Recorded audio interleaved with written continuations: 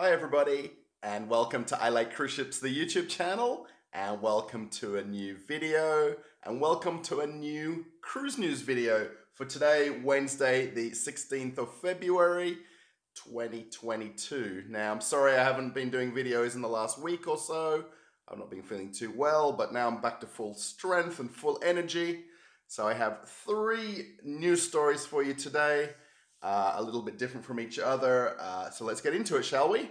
Now, the first news is about P&O. Now, P&O has just recently, as of yesterday, basically laid the keel for its newest LNG ship, the P&O Arvia. This is a sister ship to Iona, which is already sailing since 2020. And as part of the building process of the ship, they have a special coin that they lay into the hull of the ship, which gives the ship good luck.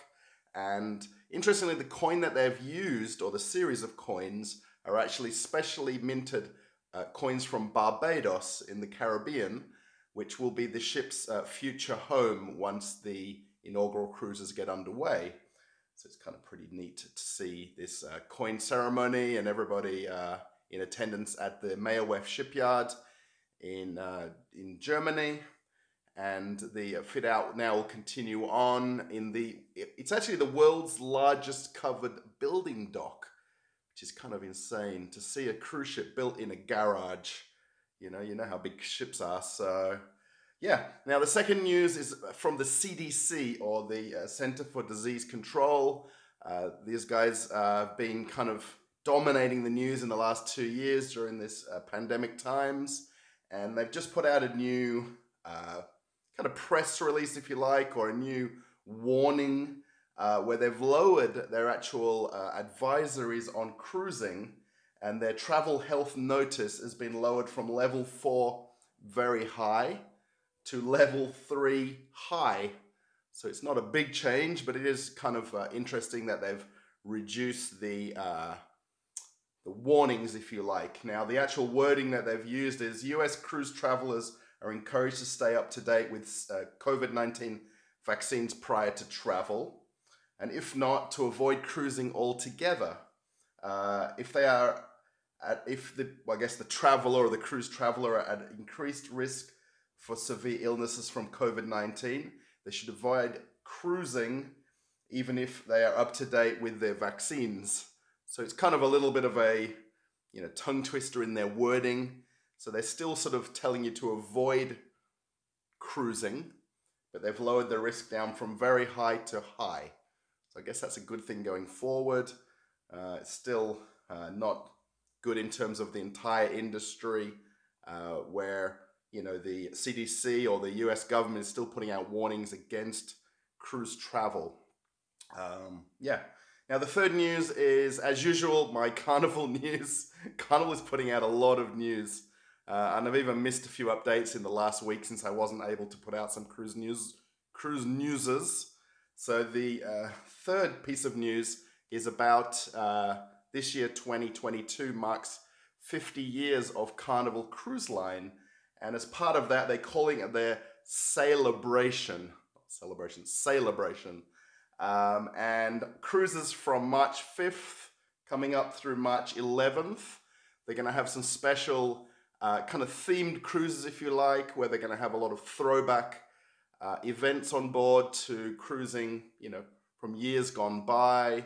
They're going to have some special deck parties. They're going to have some dinners in the dining room where they're going to bring back things like the Baked Alaska Parade.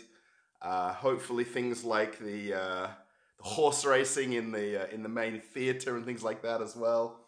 And as part of these Sailabration cruises, they're going to have ships meet up out in the ocean, particularly one off the west coast, off Long Beach. They're going to have a meet-up off the Bahamas. They're going to have one off Cozumel, between various ships that are sailing similar itineraries in that week between the 5th and 11th of March. Which is pretty neat. So they're basically going to do kind of like sail-bys and do some horn blowing at each other. So it's going to be pretty neat, I think. Ending later in the year, the inaugural cruise, or the inauguration of the Carnival Celebration, which will be in November. So they'll basically be home porting in Miami and at their newest cruise terminal, Terminal F, which is going to be able to offer shore power, being that the Sailabration will be LNG powered. And also when they pull into port, they'll be able to plug into shore power rather than using the ship's engines while they're docked at the terminal, which is kind of quite unique. It's not a unique thing, but it is for Florida cruising especially. Up in Seattle, for Alaska cruising, they've been doing for a little while. There's a lot of push for basically when the ships are in port to basically reduce their emissions and the reliance on using the ship's power while the ship's in port. So yeah, I hope you like this cruise news. A little bit longer as usual. I'm back to full strength now. I was feeling kind of miserable for about a week and a half, so I hope going forward I'll be able to publish these videos more regularly. Thanks for watching I Like Cruise Ships, the YouTube channel. There is a bit of a back catalogue on some of these cruise news, so if you want to watch some older ones, check them out. If you did like the cruise news, give it a thumbs up. Maybe post a comment. Just let us know you're around. Thanks for watching, everybody, and I'll see you in a new video, or hopefully on a live stream very soon. Bye, everybody.